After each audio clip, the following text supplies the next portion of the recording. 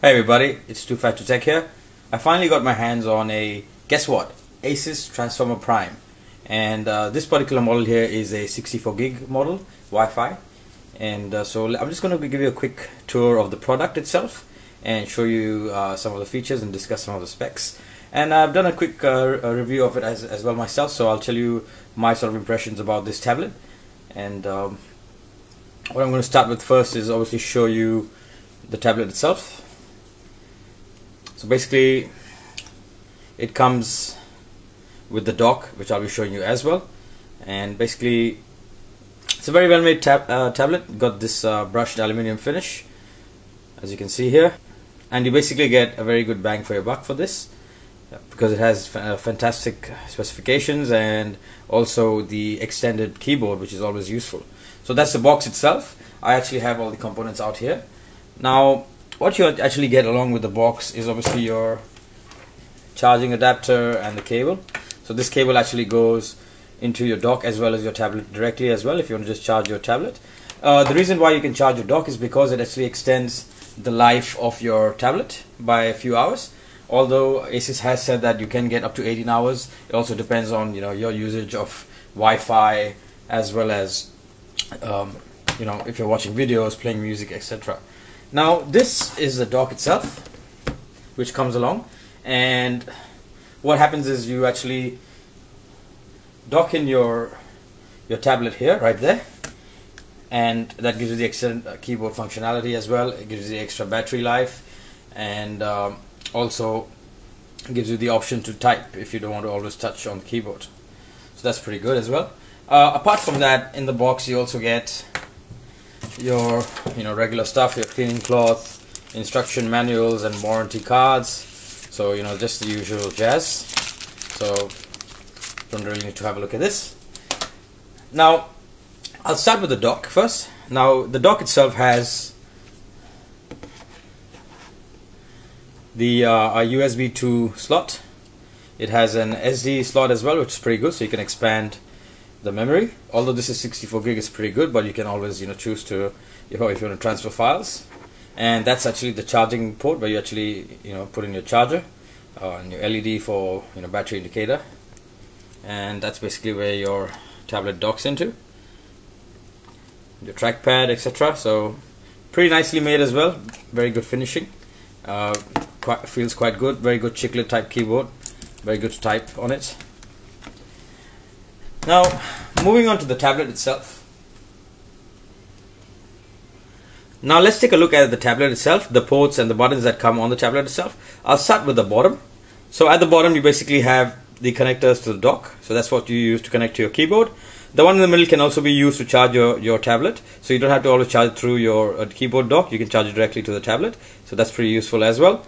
On the left hand side you have your volume rocker buttons, connection for HDMI, so this is a mini HDMI port, so if you want to connect to your TVs, and micro SD slot. Now this is pretty good because not only does your tablet already come with 32 or 64 depending on which one you buy, the dock also comes with a USB 2 port and SD card slot, so this is an extra memory option on the tablet itself, which is a very good thing that Asus has done. I believe this is to reset your tablet, and at the top here is your button to power on and off your tablet, as well as to put it to sleep. On the other side you basically have only your headphone jack. Now this is pretty good because not only can you just connect your headphones for audio, but you can also connect a line-in mic, so that's pretty handy as well. Now quickly looking at the camera itself, this camera is pretty good. It's an 8 megapixel camera with autofocus and flash. I have not had much time to look at the picture quality, but from what I've tried so far, it does look pretty good. Much better than the other tablets, even better than some of the smartphones out there. And in the front you have your basic 1.2 megapixel camera for a video conference or Skype, etc. So taking self-portrait. So that's pretty, I think that's good enough just for that purpose. But as the back camera, that's pretty useful. Not that many people use the tablets for pictures, but it is always an extra feature to have. Looking at the tablet itself, this one comes loaded with 3.2 Android, but obviously you can, let me just zoom in, you can actually upgrade it to Ice Cream Sandwich, that's Android 4.0. So that's an option as well. It's better to upgrade so you get more functionality. And what I'm going to quickly do is just show you some of the features of the tablet itself. So you know, it comes with your regular 5 desktops, like most other Android 3.2 devices, and this basically is your hub to control your settings, and multitasking is pretty good. It's very, very responsive, not just quick, but very quick at the touch of a finger. And I've actually opened up a few things here to show you. This is, like I said, your settings hub, so you can do all your settings through here. And if you go back, I've actually, you know, wanted to show you the browsing experience. So that's actually going to a browser now, and you know, you have your tabs, so you can open new tabs as well. So what we're going to do is, while I'm actually showing you how the browsing experience is, I might as well also discuss the specifications of the tablet.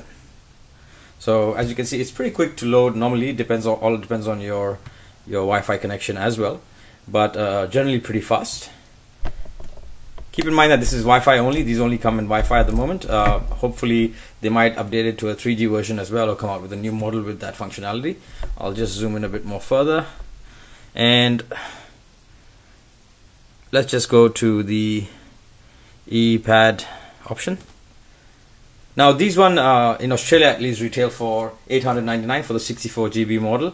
If you want the 32GB, that's $100 cheaper, so that's $799 for the 32GB version. So as you can see, it's pretty responsive, you know, and obviously your orientation works as well, landscape and portrait mode. So basically you're getting a 10.1 LED backlit screen. It's an HD playback screen, so it's up to 1280 into 800, or 1280 by 800 screen, and also has a 10-finger multi-touch support, 1 gig of RAM. Like I mentioned, comes in 64 and 32. This is a 64, 1.2 megapixel front camera, and 8 megapixel at the back with flash autofocus. Stereo speakers, so your headphone jack can also be used as a line-in, so that's pretty good. 1 micro HDMI port, micro SD card reader, and the USB port on the dock, SD card reader on the dock as well. And the tablet itself weighs just under 600 grams, so that's pretty good. So yeah, that's some of the specifications for the tablet. Very good screen, very good build quality as well.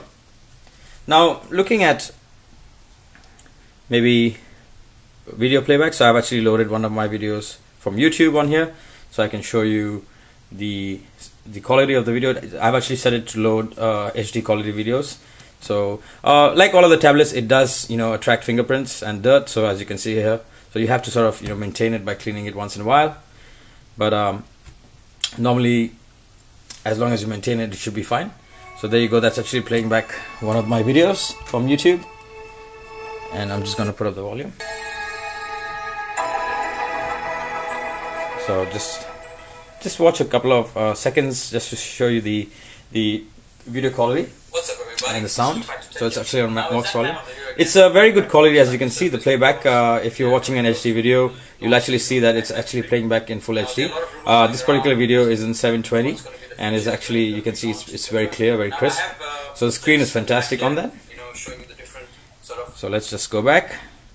Yeah, so basically just wanted to give you a quick look at the tablet, talk to you about the specifications. It is one of the best tablets in the market right now, especially if you want quad-core, because this is the only one that is available at the moment with quad-core processors. And obviously, you know, the extra functionality, the dock is always a plus. I might as well show you how it looks when it's docked onto the keyboard. So basically I've docked it onto the keyboard now, and this is how it actually looks. So just like a notebook, netbook, and when you shut it, you know, it's quite slim. The tablet itself is about 8mm thick, which is very impressive, and the finishing is something I like really. But yeah, that's what it is. And once again, a quick look around when it's docked onto the keyboard, just like a netbook. And you know, when you don't want it, you know, too heavy and want to just carry the tablet along, you just have to take it off the dock. And how you do that is basically you have to just slide this lock to one side and pull out the tablet. That's how easy it is. So guys, that's a look at the Asus Transformer Prime. This is a 64 gig model. If you're in the market for an Android tablet, anything that's not on Windows or iPad, this is the way to go. And this is all that you get along with your tablet.